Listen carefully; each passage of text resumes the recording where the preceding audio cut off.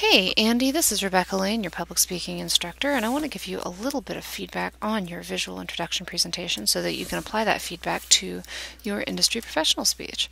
So I've got this pulled up. I'm going to refresh it.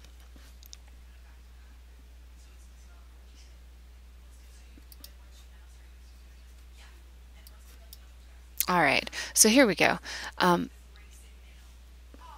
So the first thing that I want to talk about is make sure that you are filling your slides with the image. All right, and the thing is that you don't want to title your slides with the assignment title. You really want to title them with the topic title. The title of the assignment will be available down here. So putting visual introduction here isn't really an appropriate use of one of your slides. So now Okay, so one of the things you're doing awesome is I love that you started with the claim as opposed to your name and the title of your speech. Nice work, Andy. Great. Since then, they've released 2 albums and gone through 1 singer swap. Okay, so one of the things I want to talk about with your vocal production is really focus on articulation. It kind of sounds like you're mumbling, and I understand that that's a fine conversation choice, but one of the things it does in your speech is it makes you sound a little bit less professional. So really focus on hitting those consonants. So what you're doing here, what I'm expecting, just so you know what I'm looking for, is so with those design concepts, we're looking for this concept of unity. We're looking for that your background, the color, the layout of the elements are thoughtfully designed and stuff like that. So the pattern you were setting up here is this blue text and you've got this white border. So these are the colors that I'm expecting to see throughout the course of your slideshow. So and also this specific font. So in this next slide, you do a great job of continuing that font, but notice how this feels kind of accidental. One of the ways to make your text feel a little bit more intentional is just to make it bigger, let it take up more space.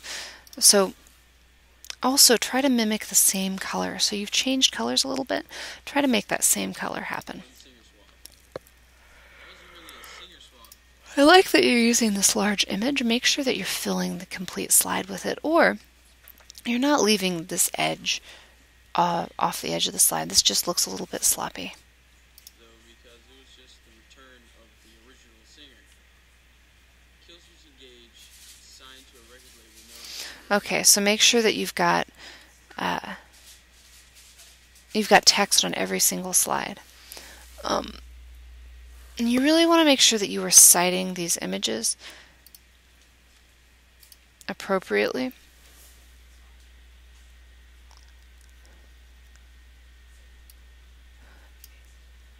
You're doing some interesting things here.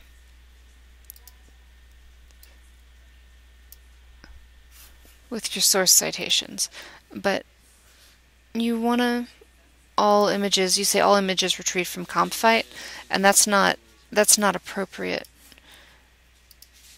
So this isn't appropriate. What we're really looking for is that references slide that lists out the URL for every single image that you use so that we can check back and look at it and make sure that it was